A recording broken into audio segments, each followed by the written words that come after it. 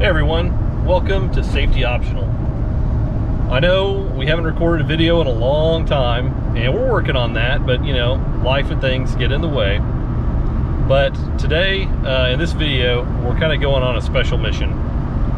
I am going to look at, and I'm probably going to end up buying, a special Jeep, yet another project to work on. So I know that I have a bad track record with finishing projects, but this one's a special one.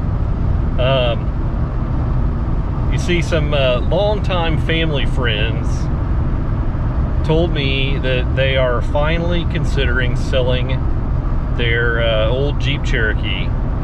And of all the old used Jeep Cherokees in the world that I would consider buying, this is probably the only one out there. And I have known this particular vehicle since they bought it, and I'm pretty sure they bought it new. And they have a cabin out by ours. They've been lifelong family friends, and so I've seen this Cherokee ever since I was a little kid, since before I could drive. And it is a 1991 Jeep Cherokee Briarwood. And just the fact alone that it's a Briarwood, which is pretty dang rare, makes it desirable. But the fact that these people had it, and I've seen it and grown up knowing this particular Cherokee, and the fact that between Eric, Matt, Colin, and myself, we know how to take apart a Jeep and put it all back together. I mean, there's one vehicle we know, it's the XJ and MJ Jeeps. So I'm gonna take a look at it. I got Declan with me. We're gonna go and check it out and see if we can get it on the trailer and bring it home. So follow along with us.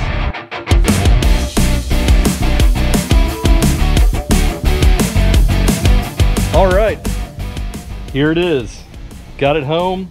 I didn't record loading it because it took forever with come-alongs to pull on there, and I kind of want to be respectful to the awesome people that that this belonged to, where we got it. But here she is. This is the new project, 1991 Jeep Cherokee Briarwood.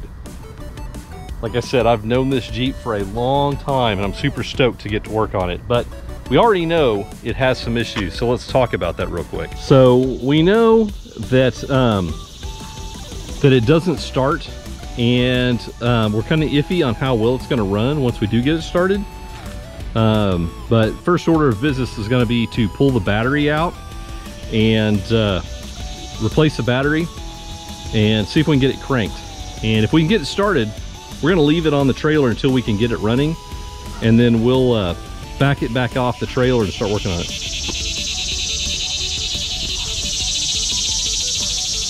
Annoying cicada, stop.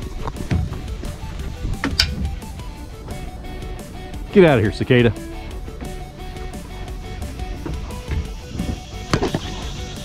So the plan for phase one is to just see if we can get it cranking, maybe see if we can get it started, maybe drive it off the trailer. But we know it hasn't driven anywhere in over a year, probably hasn't even started in a year. And what little driving it's done over the past several years has been minimal. So this thing's basically been parked for a handful of years. So we're gonna play it easy, but all the fluids look pretty good. So I don't think we need to go and freak out right off the bat and change a bunch of things. First, we just wanna make sure we get it running. The one thing that does concern me is the gas, just because I've gone through that with my 90 Jeep Cherokee after it sat for a while. The fuel gelled up in the injectors and they didn't open. And so I had to send them off, have them rebuilt. You can watch my other video about that. I'm hoping we don't have that issue with this one. We're definitely going to see if we can take the fuel line off and make sure that we purge the fuel system, get fresh ethanol-free gas in the tank before we drive it very far. But we're gonna roll the dice this afternoon and just see if we can get it to crank first. So I mentioned at the beginning that this Jeep just has a special place in my heart. The people who this belonged to were just some of the sweetest, kindest, best people that I know. And so we want to honor them in everything that we do with this Jeep, and we're going to preserve this just as it is. This is a fantastic example of a really high quality original Jeep Cherokee. It's the top of the line model, the Briarwood edition. And a little bit about that, if you didn't know, when they first came out with the Jeep Cherokee, the XJ platform, they also had the Wagoneer, which was the upscale version. In fact, my dad had one when I was a kid. But in '91, they eliminated the Wagoneer and they created the Briarwood, which is similar to the Wagoneer, and it's got the wood trim, upgraded interior, leather interior, wood paneling on the inside. So this was the top of the line Jeep Cherokee that you could get in 1991. And it is so original, it's just fantastic. And so the hope is to get this thing running, keep it just like it is, and preserve it, and just enjoy it for what it is. A look inside. And it's not as bad as you would think. And I will say right now, it does not smell bad at all in here. It actually smells pretty good. Look, the headliner's not even sagging. I know the headliner's been redone, but it looks spectacular. It really just smells like old leather seats, old upholstery. And you can tell these seats have just been sitting out in the sun for forever. They've just been baked. We're definitely gonna have to have them redone or replaced. I'd like to keep them if we can. They've got these awesome side bolsters, but that also means finding a just a slip-on cover is gonna be real difficult. We're also gonna need a new steering wheel and horn cover. This one's just worn out, but again, hopefully we can find one. I've done some looking already, but finding a beige one is a bit of a trick. 140,000 miles on the odometer. But look at that awesome wood grain dash there. That is just beautiful. Original cassette deck, original AC, cigarette lighter. It's got the power rear wiper, fog lights, stock, heated rear window. These are things that my 90 model Pioneer Cherokee doesn't have. Cruise control, intermittent wipers, tilt steering wheel, and this has the Command Track MP242 transfer case. So it has the part-time four-wheel drive and full-time four-wheel drive. And it has power mirrors, center console. It's got power locks, and it's even got the cool Cherokee in the under the window there. And just look at the wood trim on those doors, just pristine.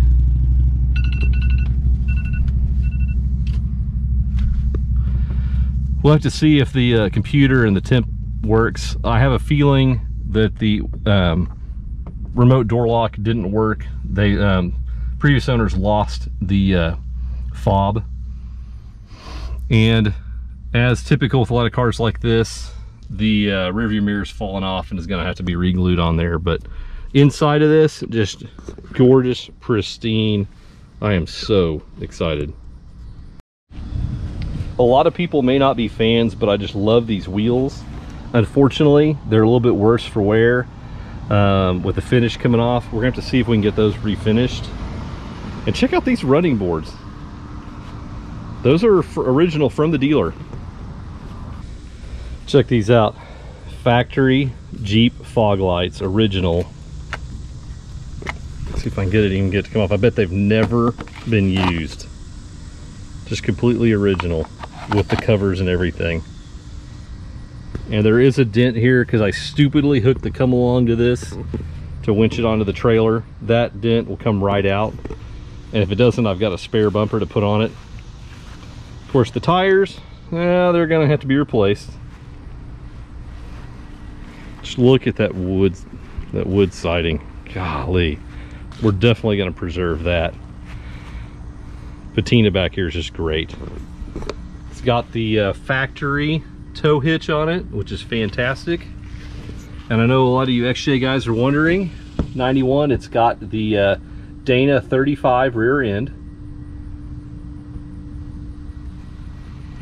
Even came with a wasp nest in the trailer hitch there. One unfortunate thing is that it was hit. It looks like it was hit and this was replaced. And dented here. And so the previous owner put foam in here just to kind of keep it sealed up. We may have to see about if there's a paintless dent repair way to get this dent pulled out. But we're not going to make that a priority because it really works fine right now. But when we get to just really polishing it up, we'll have to fix that. These things we're going to just pull off and get rid of. The rubber from the whatever roof rack deal here. Don't need that. And then it's got this sweet spoiler on the back, which I think what I'm told that it was supposed to do was direct wind down the back glass here, maybe to help keep the dust and stuff off of it. Sounds like a novel idea. I don't know how well it works. Of course, the gas struts are dead in the back. No surprise. It has two factory Jeep XJ back mats in it, and it has a full-size spare.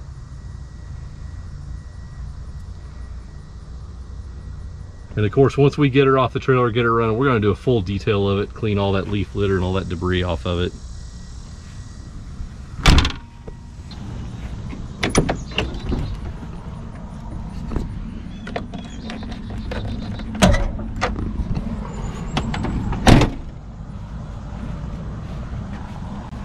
Right in the middle. Right in the middle. See that latch? Reach under. Nope. Nope. Reach under like this and pull it like that. Nope. Flatten your hand out. Then reach under like that and slide your hand over until you feel the latch. There you go. Now raise it up. Good. Now find the rod over there, the hood strut. Okay. Push up until you can put it in the hole. All right. There are multiple holes you can put it in. Where's the battery? Right there. All right. We first remove this. That's not going to be a problem. I can put it right here. Get the... It's supposed to be here. Yep. Let's don't worry about that. We can duct tape it. No, we're not going to worry about that. I just need Grab a wrench though so we can take the battery out. So Declan's going to go ahead and take the battery out, because we know that part's bad. But while we're in here, let's just look at the rest of this thing. All the relays and fuses look good, nice, clean.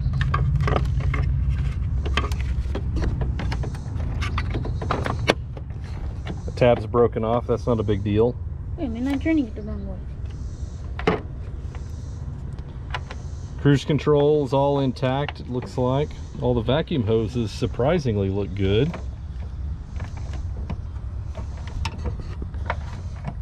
There's no oil leak from the oil pressure sending unit, which is remarkable. The motor mounts look like they're in good shape. I'm going to go ahead and already bet that the AC compressor's bad, but all the hoses for everything look really good and clean. Spark plug wires look like they're in pretty good shape. Already looked at the oil, but the oil nice and clean, perhaps a little overfilled, or a lot overfilled. Trans fluid, just a beautiful pink, just beautiful.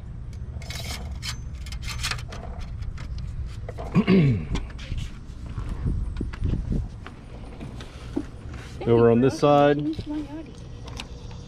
look, the nice green coolant in there.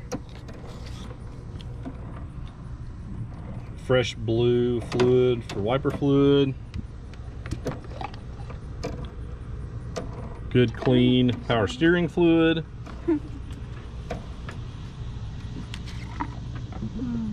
Yep. Brakes look good. Got the screw. Got the bolt. Now it's Okay. time for the other one. I'm gonna record my own.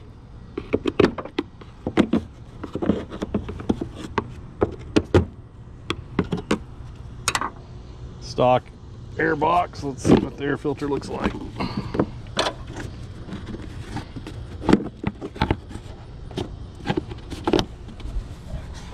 Oh wow. And there's a lot of debris down there in the air box, That's the air filter? but the air filter doesn't look that bad. We'll replace it just out of good measure later, but Replace the battery, the oil, the fuel, and the air filter. we're gonna do a full tune-up on this thing, Declan. There we go. Dang, is it long enough? So step one, change the battery. All right, because anything worth doing is worth doing right. We're gonna vacuum in here and clean out all this debris before we put the battery in. And then we're gonna blow it out real good, just to make sure there's nothing left Turn it on? right here at least. 3.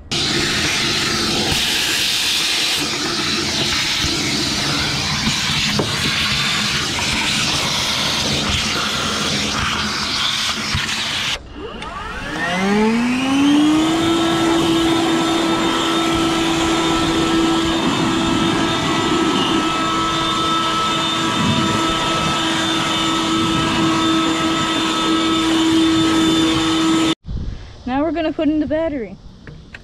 We have it right here. We just got it and some other stuff. I'm really bad at holding batteries like this. Yep, just hold the camera, okay? I know. So positives on that side, make sure the positive terminal is that direction. Drop it in. So the best part about this battery, it's got a go handle. And it says extreme.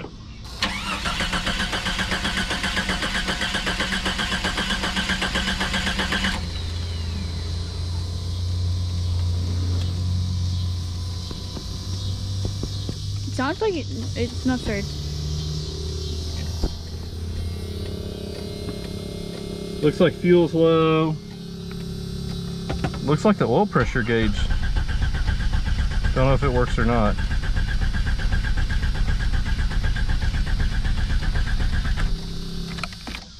All right, we need to take apart the column and figure that part out. Great. Well, clearly she ain't working right. Let's see if all the signals are working. You know, they're flashing, so all the bulbs work. But that's a problem. And we've stumbled upon one area where my Jeep Cherokee knowledge falls short. I know the buzzing sound's coming from that, but unplugging it only makes the buzzing sound just go away. It does not deactivate the security system in any way. But my Jeep that I'm used to working on is a 1990, not a 91. And I had the what security features it had on it disactivated a long time ago. So I'll have to do a little Google. But hey, well, we got the battery plugged in. Let's see.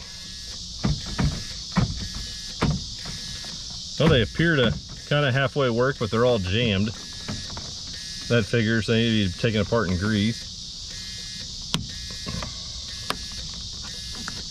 Nothing on the windows.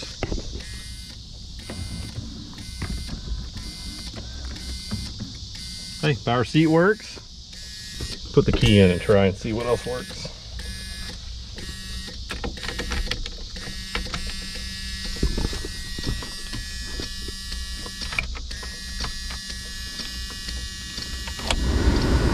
Blower works. Radio does not.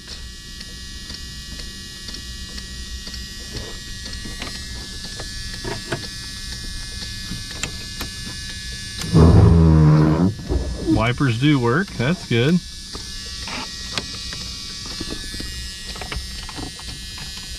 Power mirror, no. Trip computer, no. Front dome reading lamps don't, but the back dome lamps do. All right, well, we're starting to learn about it. But obviously I'm going to have to do a little Google foo to figure out what is, how to defeat the security system on this thing. So, if you know, drop a comment, let me know. I'm going to do a little Googleification and we'll get back to you. So I just want to thank you for joining in and following along with us. This is going to be a fun project. It's going to be a multi-part series. Maybe I'll get this working before we get the V8 swapped Comanche going. I hope. But I just want to thank you for joining me here on Safety Optional. I'll see you next time.